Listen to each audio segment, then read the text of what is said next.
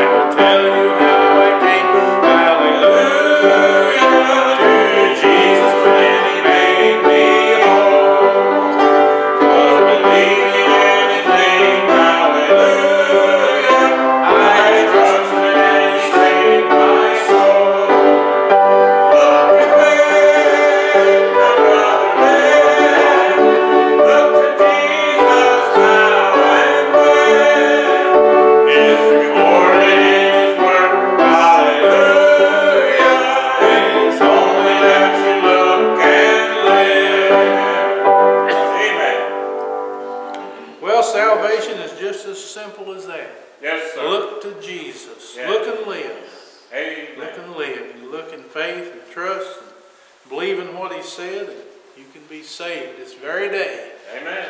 Look and live on Jesus. Amen. All right. Someone else have another one picked out. 42. Sorry. Go ahead. 313. 313. I hope that's the right one. Well, we'll look.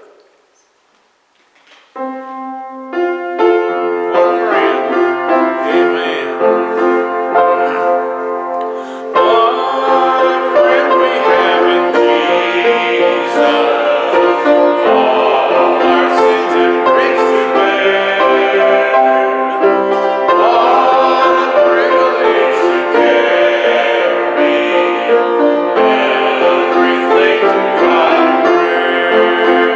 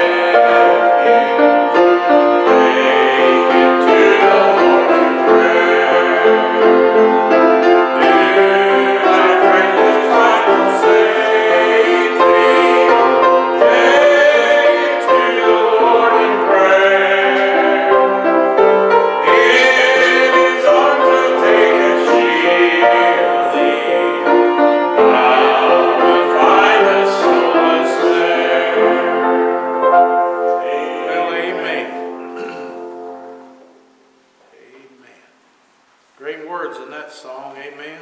Yes, sir. Ought to take everything to Jesus. Yes. Ought to not make a move, ought to not do a thing without taking it to Jesus. You say, oh, maybe he's too busy. No, he ain't. No. No. He's ready for you to bring every little thing to him. Amen. All right, Brother Terry. 309. 309. Amen.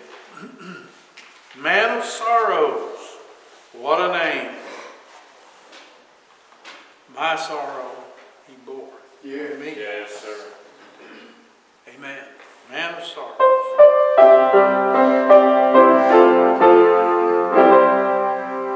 Man of sorrows, what a name for the Son of God who came, ruined sinner to reclaim. Hallelujah, what a Savior, and bring shame and scoffing rude. In my place condemned he stood, sealed my pardon with his blood. Hallelujah, what a Savior. Guilty, violent, helpless, we, spotless Lamb of God was he, full of atonement, can it be? Hallelujah, what a Savior. Lifted up was he to die. It is finished was his cry. Now and then exalted high. Hallelujah, what a Savior. When he comes, our glorious King, all his ransom home to bring, then anew this song will sing. Hallelujah, what a Savior. Amen. Oh, you get to looking at Jesus and looking at yourself, and what can you say? Hallelujah. That's right. What a Amen. Savior. What a What Savior. a Savior. Amen. What a Savior is Jesus. Amen. Someone else have another song picked out. All right. Let's go to 278, Home of the Soul. Every soul has a home, either heaven or hell. Make the choice while you're living. She's too late once you're gone. If for the ride has driven, after our labors are o'er, rest to our souls will be given on that eternal shore. Over the throne of the blessed there we shall rest there, free from happy and bright, peace and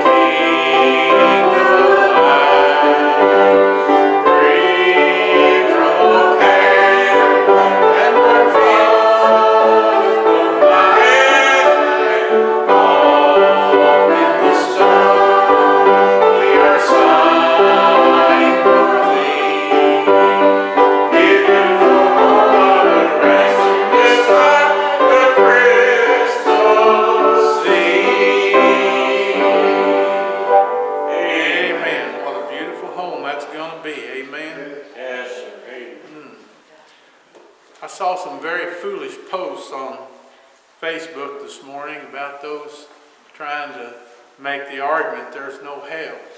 Yeah. There is a hell. Yes, sir. And I say this, if the preacher can't convince you, the teachers can't convince you that teach the Bible and truth, if the Bible itself can't convince you, 3 seconds after you're dead, God will convince you. Yes. There is a hell. Yeah. You need to be saved today. If you're not Yes. saved, don't put it off. You don't know when your last breath is taken. You just don't know. Don't put it off. Be saved today. For there is a hell and there is a Savior who's waiting to save you. What a Give you eternal life. Hallelujah. What a Savior. Amen. All right. 253.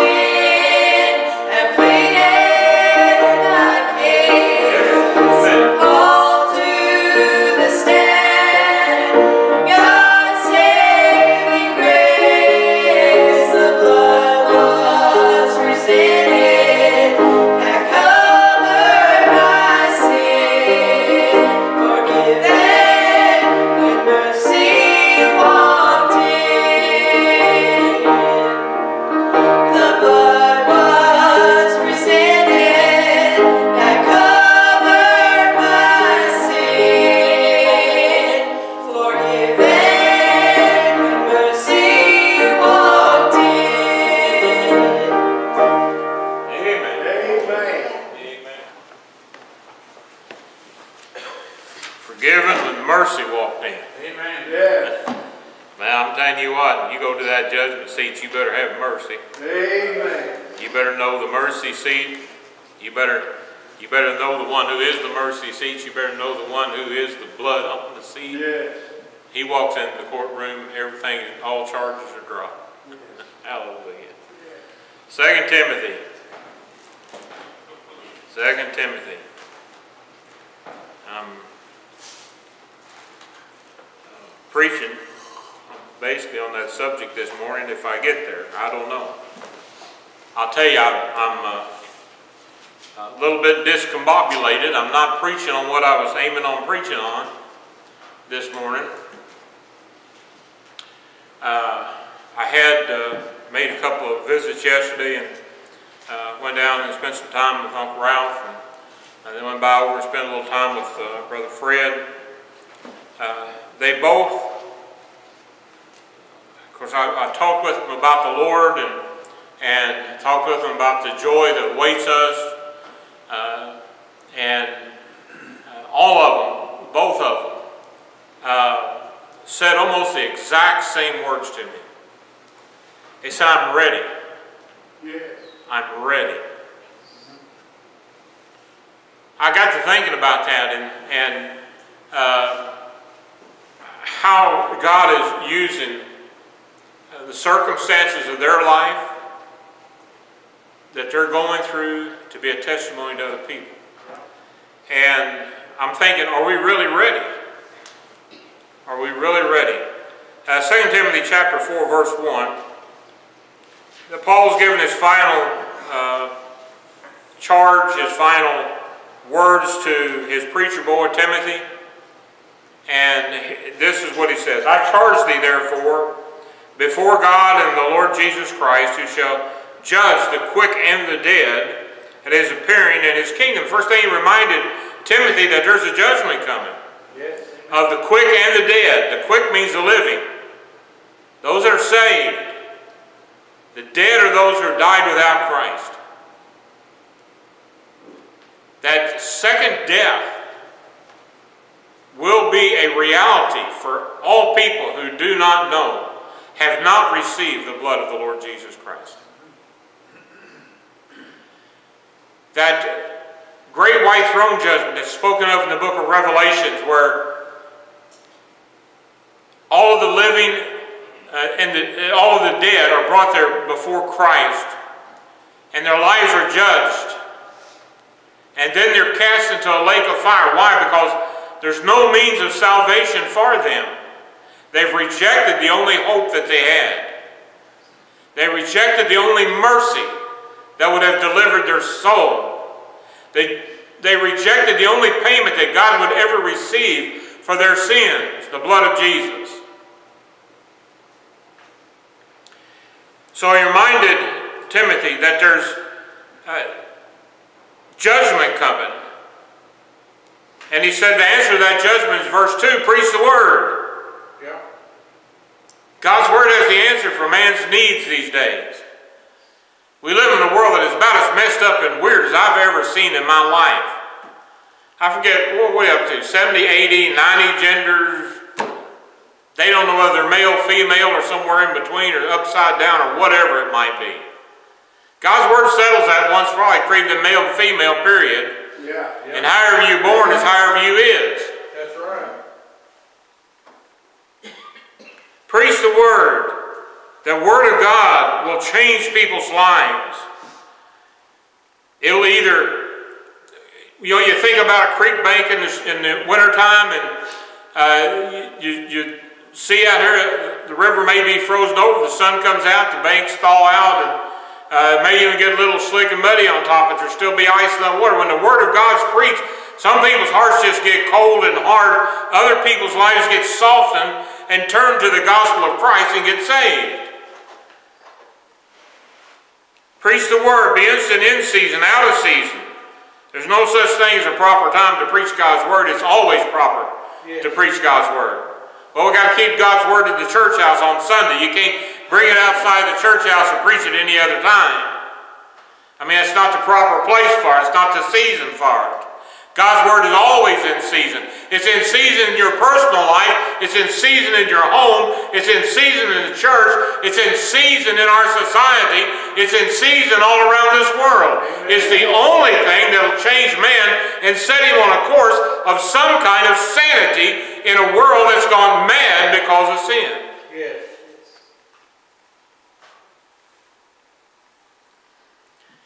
Reprove. Well, people don't like that. Rebuke. They don't like that.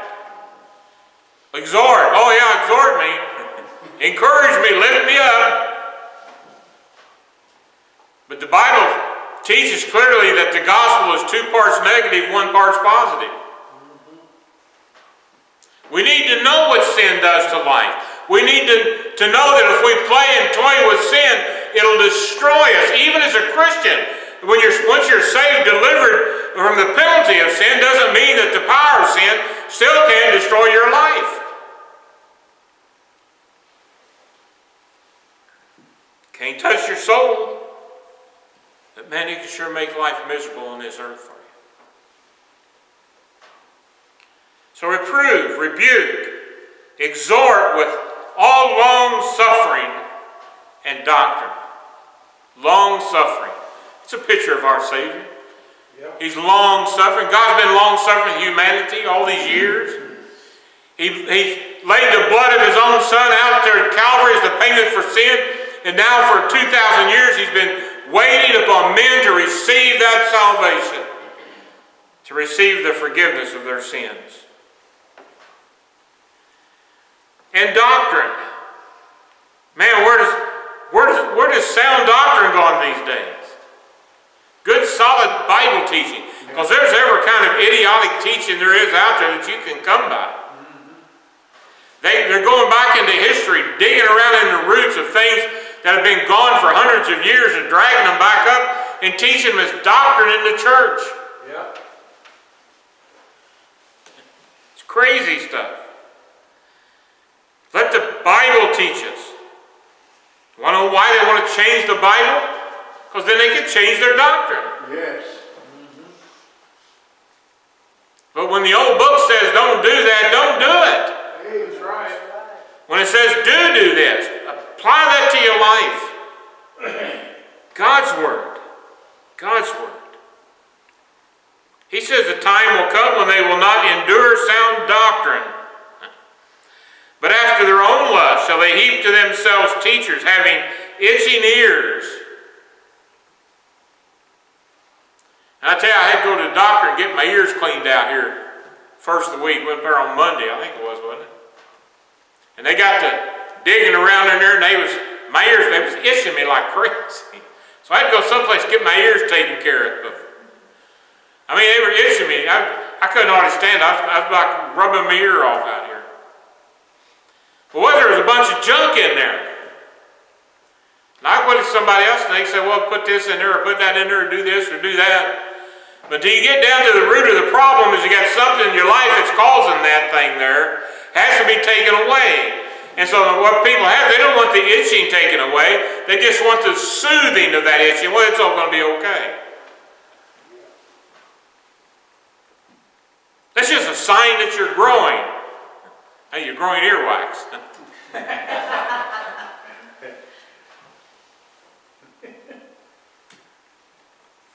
Says they're going to heap to themselves teachers having itching ears. I want to be healthy and wealthy. So all of these teachers come and they preach health and wealth, and these people give them the money, and those preachers become very, very wealthy. Yeah. I don't know if you ever looked at them. They're starting to wear eyeglasses, and their hair's turning gray, and they're going to die one of these days. I don't care how much they tell you how healthy they are. Had one fellow I heard back when COVID hit. He said, "I'm so holy." He said, a COVID germ hits me, he said, it'd fall off dead. He canceled his first 2 meetings. He didn't do it because he was afraid. He didn't want the other people to. Right.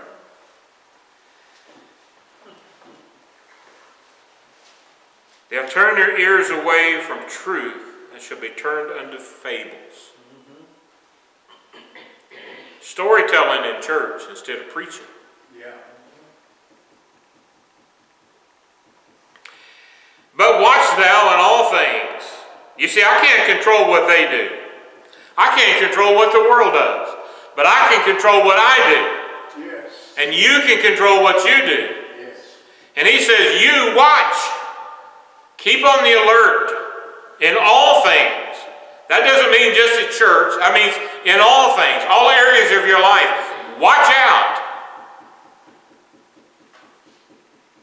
Endure afflictions. Now, we don't like that. We don't want to be afflicted. We don't want to have problems. So we pray for the problems to go away.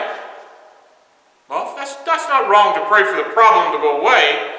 But what you really need to be praying for is grace to come through whatever that problem is. Everybody has problems. I don't care what they are. You live in this world of woe, you're going to have woes. Amen. Problems. Physical problems, financial problems, spiritual problems. They're here. What we need is the grace to survive those things. God's help, God's mercy. Do the work of an evangelist. Tell somebody about Jesus. Yeah. Tell somebody about Jesus. Until you're gone from this earth, God's given you an opportunity to take the only thing to heaven with you that you can take, and that is somebody else. You ain't taking anything else from this world with you. Naked you came to this world, and naked you're going out of it. You ain't taking nothing to heaven with you. The only thing that you can send on ahead of you then is the soul of somebody who needs Jesus Christ and needs to be saved. Amen. Right. Make full proof of thy ministry. Don't just hit and miss. Be faithful. Full proof. Full proof. And then he says this in verse 6, for I am now ready. I am now ready to be offered. And he was offered. Horribly put to death because of his faith in Christ. I have fought a good fight. I have finished my course. I have kept the faith. He said, I'm ready to be offered because I've done what I'm supposed to be here. He said, I know my departure soon. It's at hand. I know Nero's coming to get me. He's going to torture me up, light up one of his courts with my body. He's already put me in with the lions. I've fought with the lions. I've been through all this whole realm. He said, but right now, he said, I know my departure soon. Why? Because I fought the good fight of faith. I finished my course. Paul could see the end of his life. He could see that he had come to that place where he was now going to have to yield it up to Timothy, to take over the reins and to pick up the slack, so to speak, of what he was not able to do. And Paul said, I'm ready. I'm now ready. He says, henceforth there is laid up for me a crown of righteousness, which the Lord, the righteous judge, shall give me at that day. Now, you know, Paul was the one who taught us to be absent from the body, to be present with the Lord. He knew that the moment he closed his eyes in this world, he was going to be with Jesus. Amen. It was the Apostle Paul said, it's far better for me to depart and to be with the Lord. He said, but it's more needful that I'm here. That's further back in his ministry there. But Paul understood that there was a time coming when this world was going to give away and he was going to live in that world to come forever and ever and ever. And he understood that there was going to be a time of judgment in that world for how he had lived as a Christian. And he said, therefore is laid up for me a crown of righteousness. Now we're not talking about salvation here. We're talking about rewards that you're going to earn down here as a Christian. I don't want to preach on that this morning. I want to preach on, are you ready? I am now ready. I am now ready. I'll tell you what got me, and all of that was introduction. That doesn't have anything to do with my message, I guess, but what got me stirred up about this whole thought of being ready was sitting and talking with those two gentlemen yesterday. I got to talking with Uncle Ralph And we got to talking about my cousin, who she was supposed to not made it past last week, but you know, she's still setting up, she's still smiling, still telling her kids what to do. But she knows that her departure is soon.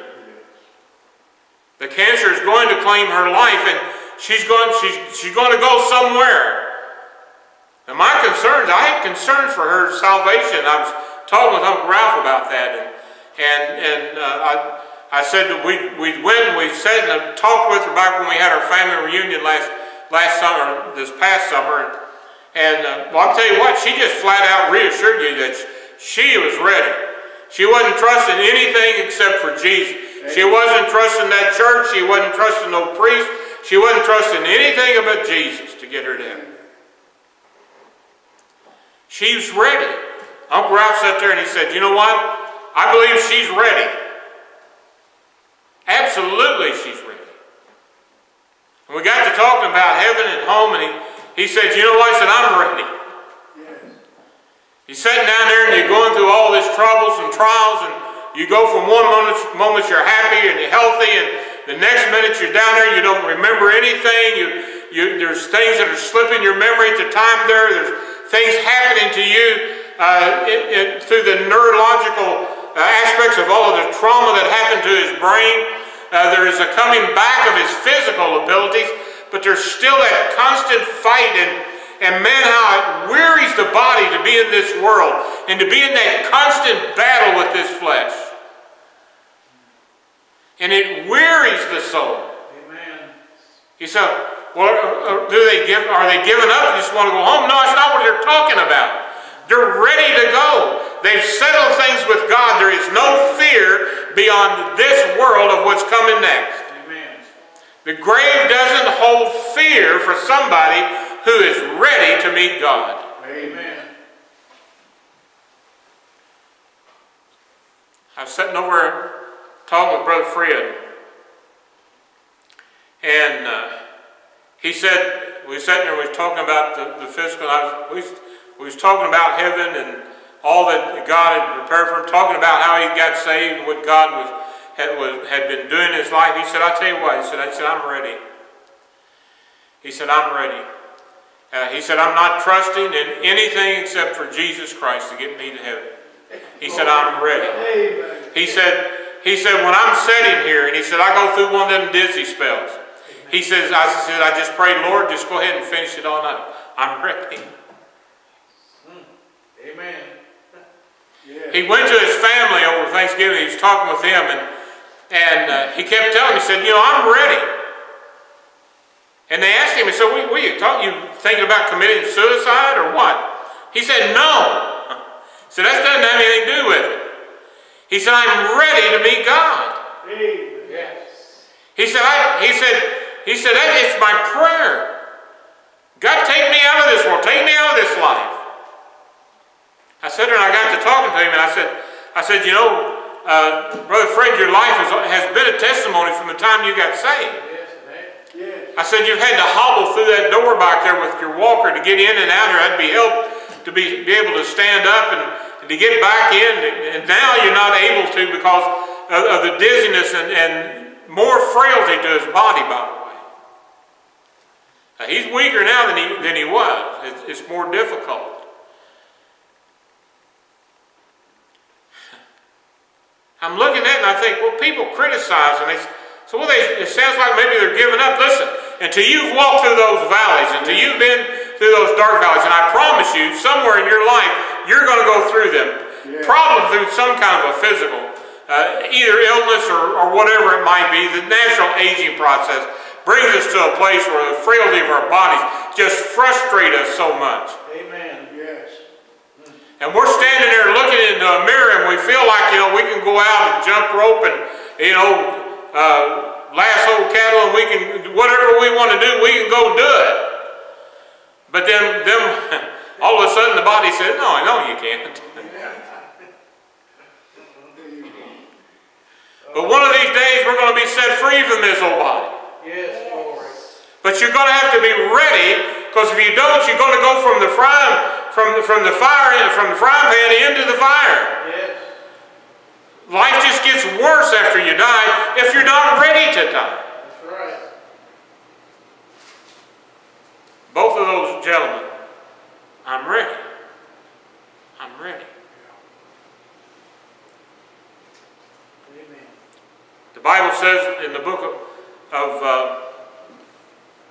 Amos, therefore this will I do unto thee, O Israel, and because I will do this unto thee, prepare to meet thy God. There's people by the billions who are not prepared to meet God. The Bible says in the book of Habakkuk, thou art of purer eyes than to behold evil. You know, God, I remember when Elijah said to the king's men that he said that they sent him over there, and there was only one fellow who sat there who was a believer. And Elijah told him, he said, you know what? If he wasn't sitting here, I wouldn't even look at you. Do you understand that if it wasn't for him who is sitting at the right hand of the throne of God, God would not even look at you? Amen. That's right. But out of his respect for Christ and out of your faith in Christ, he brings you in as his son, as his child. So we can say, I'm ready to go. Yes. I'm ready.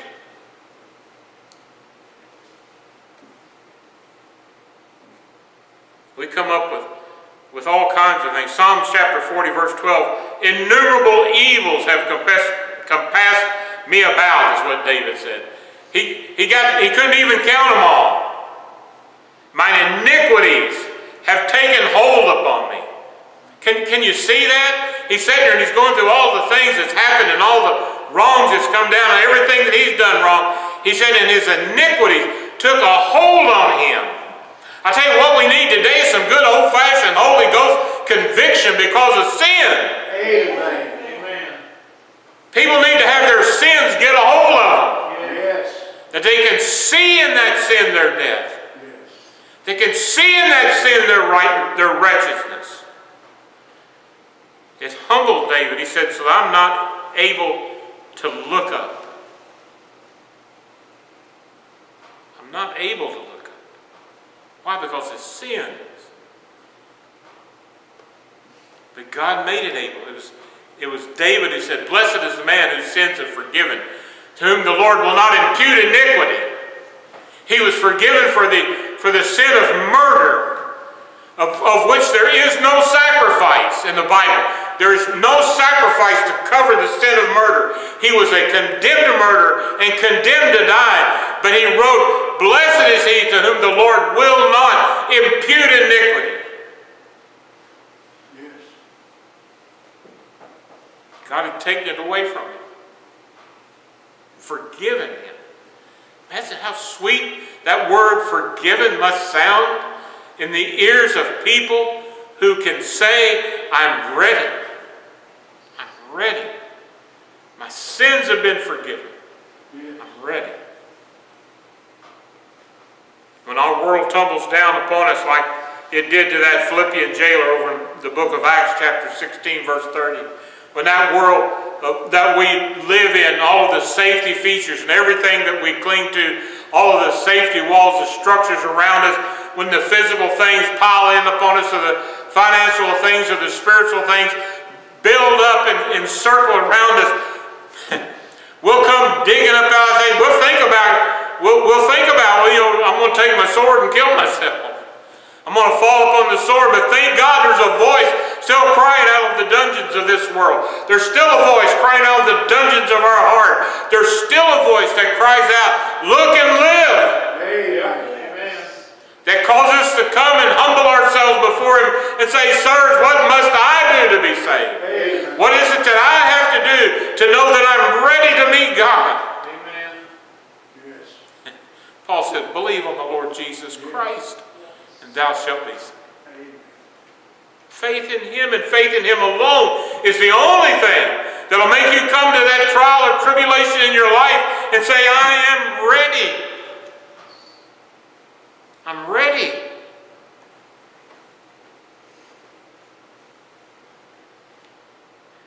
I'm ready because I found that there is but one way. I'm ready because I found that there is but one life. I'm ready because there's been a home prepared and for those that receive him.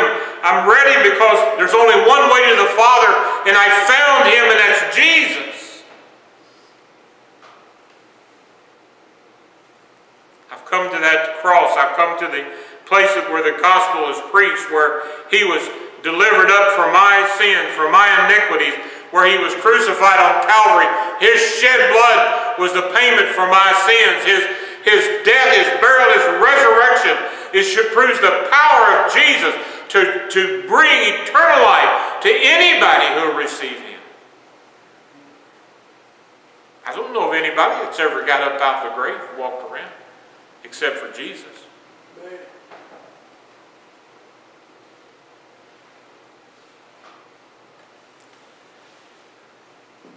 And that was a simple confession, that I will confess with thy mouth the Lord Jesus, and shall believe in thy heart. You know, it starts down here. Yeah. The Bible says, out of the abundance of the heart, the mouth speaketh. That's why out of the abundance of my mouth, before I got saved, everything was sin. It was curse words. It was using his name in vain. It was the filthy. I spoke of the things of this world. I thought about the things of this world. But when I got saved, there was something else in my heart. Yes. Something down in here began to come out here. If you confess with your mouth the Lord Jesus, shall believe in thy heart that God has raised him from the dead, thou shalt be saved. Not that thou might be saved. You know, there's a possibility of you being saved, but that's past tense. Thou shalt be saved. Amen. To believe upon Christ is to have eternal life.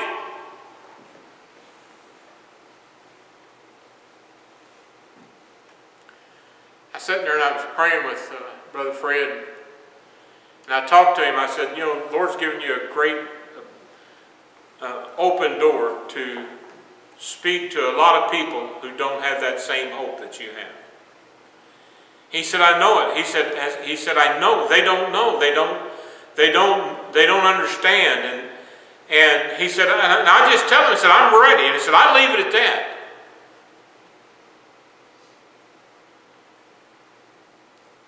He said, I'm not going to argue with him. I said, I'm just going to tell him that's where I'm at.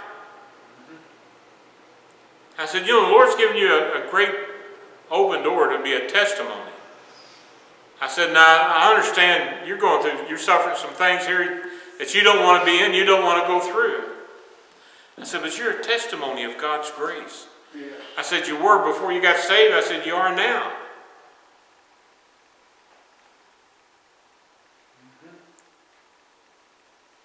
We sat there and we began to pray, and I got prayed, and I thanked the Lord for Brother Fred's salvation. I thanked him for his testimony. I thanked him for loving us and saving us. I thanked him for our eternal home. And I thank him for the opportunities we have to tell others about him. And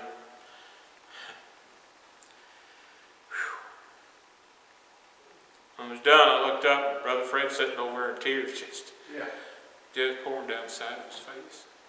Amen.